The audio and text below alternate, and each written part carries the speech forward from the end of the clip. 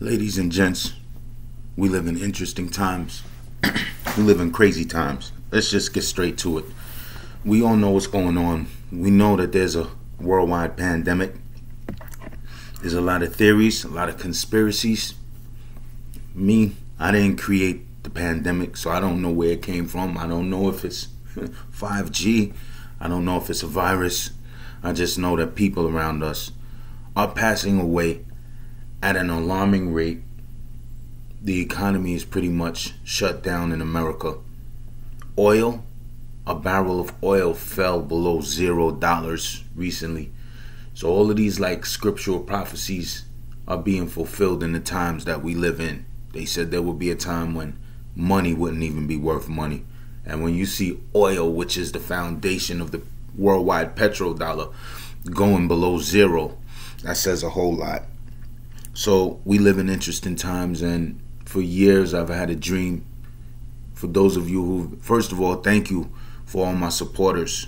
And this is actually a good news video. There's a lot of good news because in spite of all of the good news in the world, we have a leader who wants to put disinfectants in people's veins. This is what he's suggesting, or putting lights inside people's bodies. And I find it interesting that some people say there is a cure and everything's patented. The virus is patented and the cure is patented.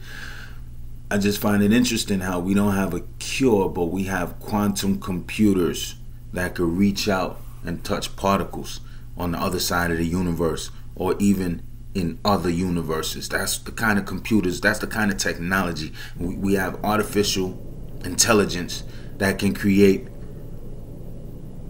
the most efficient structures for human safety, as far as cars, the bodies of cars are concerned, and the bodies of airplanes. We live in an age of maximum knowledge and maximum efficiency, right? But it seems like death is the only mechanism that makes the world turn nowadays. And because of that, I guess I've been guided to this by Krishna over the years, that I should really get involved when Srila Prabhupada said we should have independent farming communities. And that's an idea that can be expanded to society at large. Recently I was fortunate enough to come, build up a coalition of people. So what's going on right now, we have something called VeryWelcome. It's a company, it's been created, and what we want to do is have organic farming, heirloom seeds. Basically, people are unemployed by the millions and millions right now, and that the United Nations is talking about a coming global food shortage. So what we want to do is stay ahead of the curve, and we want to start growing our own organic food and raising our own cows, non-slaughter, everything non-violent. We're not gonna forcefully impregnate cows. Basically, it's gonna be modeled after a place called Gita Nagari, New Vrindavan, New Taliban, but more of a secular movement so that it can be open to everybody. However, we want spiritual culture in our land. And remember, this is just one location. We're just starting with one location, but we want to take this all throughout North America. We want to start farming communities in Africa, Asia, Europe, South America, everywhere except Antarctica. And I do want to advance Srila Prabhupada's vision on this topic, with cow protection being at the top of it. So there's a lot of material and spiritual blessings that come with cow protection, and I mentioned it in quite a few videos before. If you just scroll back, you'll see it, especially a video called Forget Those Cats and Rock with Me. A lot of you have seen that video, and again, I appreciate it. So finally, I was just told to build it and they will come. So what we did was build VeryWelcome, and now we have a fundraiser, and I have a council of people around me that I want to form into a board, because I'm not interested in cheating you. I'm not interested in taking something from you and not giving something back. A lot of people over the years, charlatans, have dangled carrots in front of our face and said, this is what I'm building for you. Here's a hospital. People are sick. I'm not interested in building a hospital right now. You know, people are lonely. I'm not interested in building a roller skating rink. I'm only interested in building something where the people can eat. Years ago when I was in Al-Islam, I was a young man and studied Islam for a while, and they said, Hayya ala salat, Hayya ala al-falah. So life is on the worship and life is on the plowing. Falah is the plow. You see, a reverend cannot live without a farmer, but a farmer can live without a reverend. So whether you have religion or not, or a religious organization, whether you have a job or not, whether you're sick or healthy or not, you still have to eat. And we have to take charge of our own food security. We can't wait. I can't, let my son grow up in a world where he might not be able to eat. So we're forming this collective, and I need a wise council of people. Already I have people in place. Like I have someone in Africa who studied agriculture in school. Agriculture and taking care of animals. I have someone on this side of the pond. He went to school for soil science. I have people in the group who are educated in education. I have people in the group who have links to land, vast amounts of land. People in the group who know about herbs. So we're forming a council, and I want to put everything, again, I mentioned transparency is everything. I'm not going to ask you for donations and you don't know what's being done with the money. So right now there is a GoFundMe out there. I created a Patreon page just to show the people that I'm serious about living my purpose. And for those of you who see the same vision as me, I want you to come along. I want everybody to contribute. Srila Prabhupada again said there will be millions and many millions of people unemployed. He said this like 50 years ago. And now here we are. Srila Prabhupada's not here. But we are left behind to carry this on. So he said that these people are going to come to us for unemployment. Right now, a lot of people are sitting home. They could watch this video because they're out of work. Where can you work safely but in the fields, growing your own food, making sure your wife is going to be fed, making sure your children are going to be fed, making sure you're going to eat. We'll have access to clothes because we'll have our own sheep. But we're not going to do, again, nothing that's harmful or destructive to the animal. I already mentioned to you now, here's what's interesting. So I was doing some more research into how to get gold from cow urine. Remember, the chemists at an institute at the Junagadh Agricultural University of India in 2016 found that there's gold in cow urine in the form of liquid soluble salts. So I'm gonna need some chemists so we can cultivate the gold that's in the urine so that we could pay people. Srila Prabhupada said we gotta pay people, and he said we will pay people. Srila Prabhupada saw a lot of things in advance. So if he saw that people will come to us, we'd have to employ them. But if you go to Gita Nagari right now, everything's shut down to the public. If you go to New Vrindavan in Marshall County, West Virginia, beautiful farm up there with a swan lake, peacocks coming up to you, opening their feathers, nice temple, everything shut down. No outsiders. New Taliban, I don't know what they're doing down south. But again, you can work safely. You can social distance from your co-worker if you're all working on a farm. You can have multiple families on a ranch, or a good enough, a few acres of land, 100 acres of land, 300 acres of land. Let's think big. There's so many projects that I want to do and bring to fruition. So I'm going to need your assistance now. This is the first time I'm like directly asking you to donate financially to a cause that has been built from the ground up. Not only for my benefit, but for your benefit. So again, I want to put everything's on paper already. The company has been formed on VeryWelcome.org. We don't even have a website builder yet. But I put everything in motion because this is the growing season, and we don't know if there's going to be a second wave of the epidemic this fall. So I'm begging you for your own good. Take advantage of the time that you have on your hands. Don't just wait for society to jump back up. Your life, the only thing that stands between the average person's life and death is a supermarket. Are you satisfied with that? And do you want to continue on that path where you have to rely either on a stimulus check? Speaking of stimulus check, a lot of y'all got money right now. And before you go give it to the nail salon, before you go give it to the barbershop, think about your children and what are they going to eat if there is a worldwide food shortage. UN said it. So many things are going on in the food industry right now. People who are eating meat a lot and feel like they can't live without meat are going to suffer in the short and maybe long term. You're going to suffer because the pork factories are being shut down. The cow slaughter factories are being shut down because people are getting sick in the processing plants. So things are changing.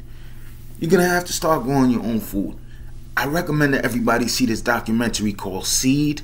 You might have to pay for it, but it's worth it. We've spent our money on a lot of other things. Get a documentary called Seed and watch it at home with your family. SEED. Seed. So yeah, how are we going to pay people? We're not going to pay people with milk and cheese, yogurt and butter.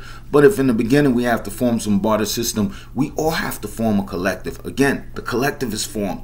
Everything's laid out. It's here. All I need is help in something called organization and expertise. And I already have wonderful people that have done a lot. And one particularly wonderful person who I couldn't have done it without her help. You know?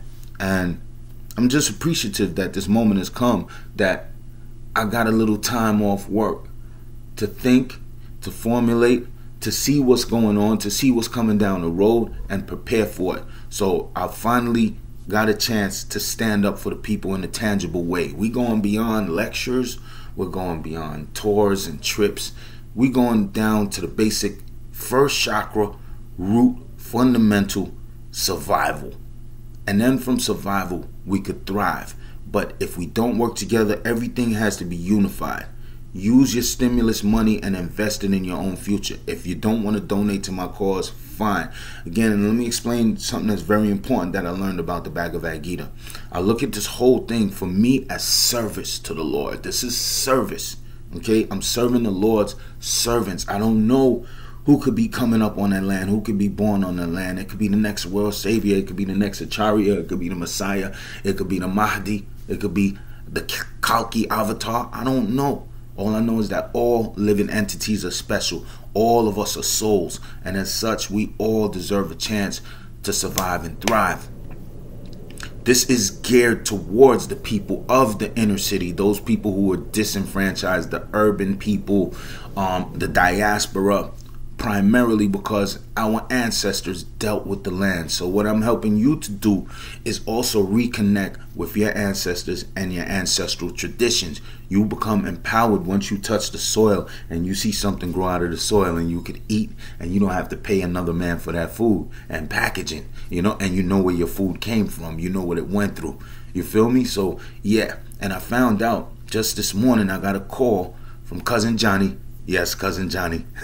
Cousin Johnny said that my great-grandfather, Walter Howell, who was married to Queen Vashti Howell, he was an entrepreneur back at a time when black people had little to nothing. And he was the one with the store up on the hill, and we sold certain things and products for the community. And I come from a long line of coal miners and hardworking people, and as well as very smart and intellectual people on both sides of the family. So it's like everything's working in my favor, and everything I was born for. Again, when I was in junior high school, I wanted to be a farmer.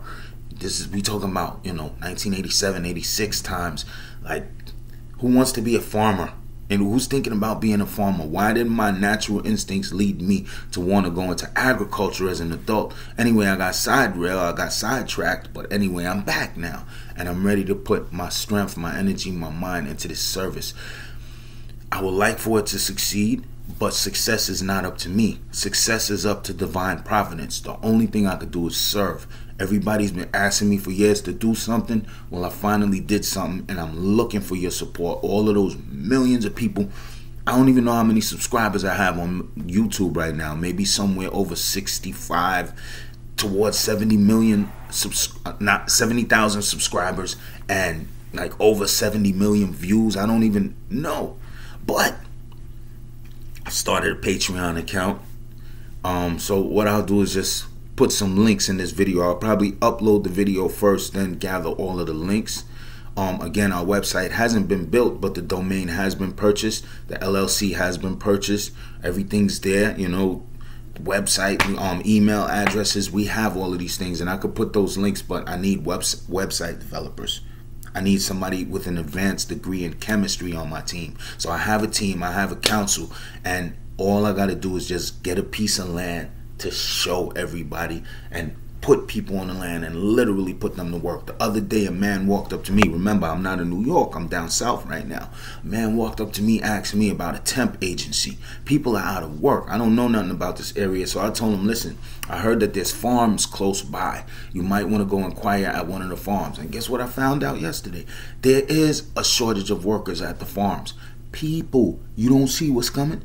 Take advantage of the moment. Seize the moment. Carpe diem. Seize the day and take advantage of, take care of your food security.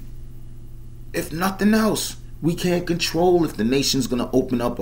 We can't control if the stock market is going to go up or down, but we could control that carrot that comes out of the ground and gets into that soup and feeds your family. So if anybody's down, show me your support. Now's the time. You know what I'm saying? I've spoke for many years about my dreams and about things I want to do. Now I'm doing something, and I'm asking you, public, to help.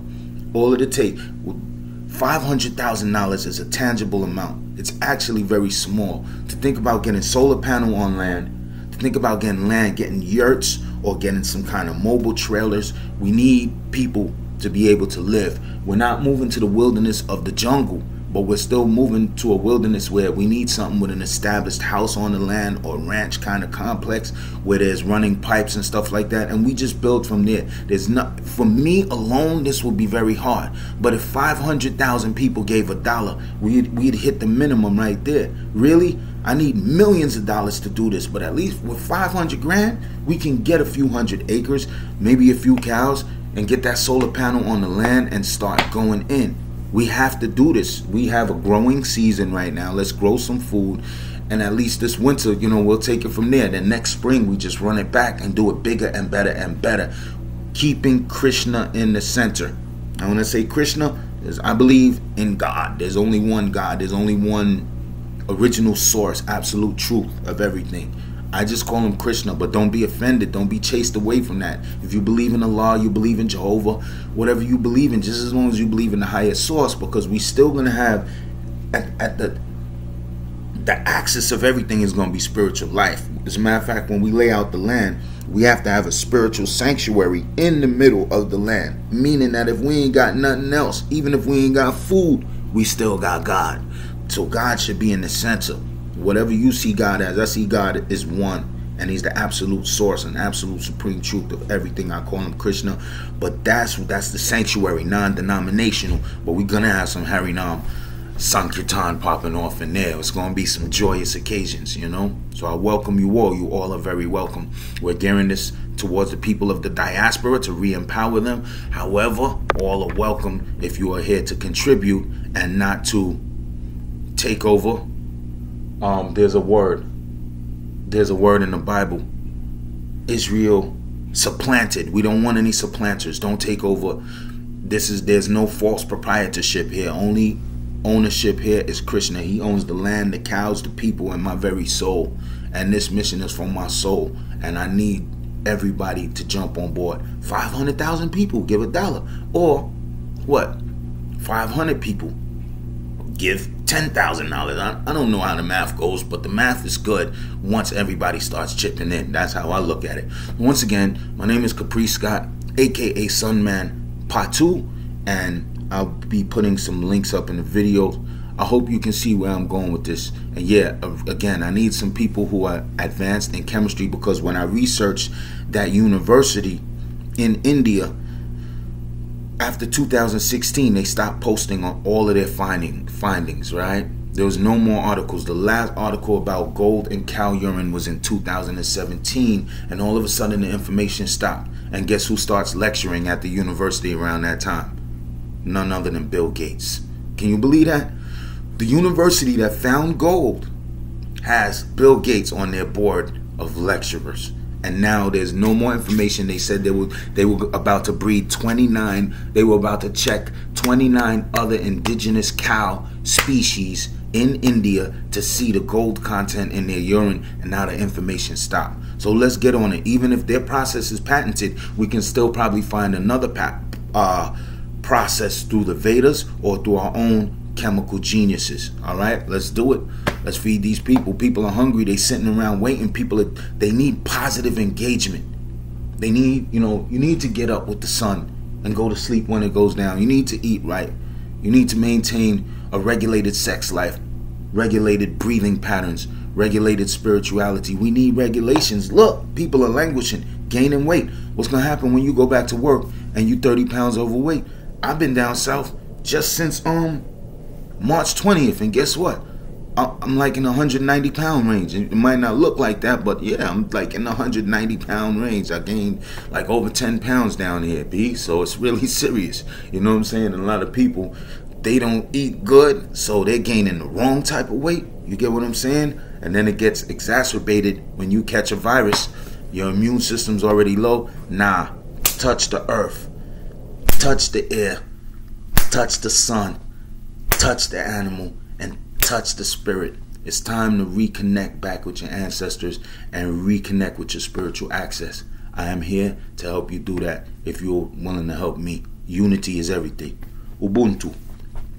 With that, I would like to end it with a special mantra that I always love to chant, and I hope that you'll get a chance to look it up. It will do wonders for your spiritual life. Hare Krishna, Krishna Krishna, Hare Hare, Hare Rama, Rama Rama, Hare Hare. May everyone be satisfied. Om Shanti, Om Shanti, Om Shanti.